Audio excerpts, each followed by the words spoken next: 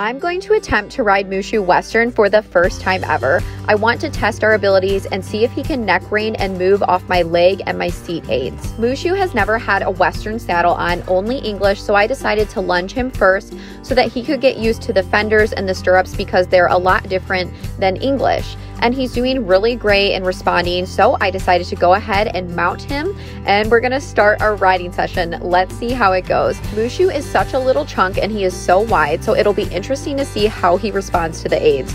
So we went right into our trot after warming up at the walk, and I'm neck reining and doing a little bit of sitting trot, and he's responding beautifully to my inside leg and all of my aids. And then I decided to post a little bit, and he was really great about that too. He's only 4 years old and has just been started under saddle, so he's still adjusting and getting used to everything.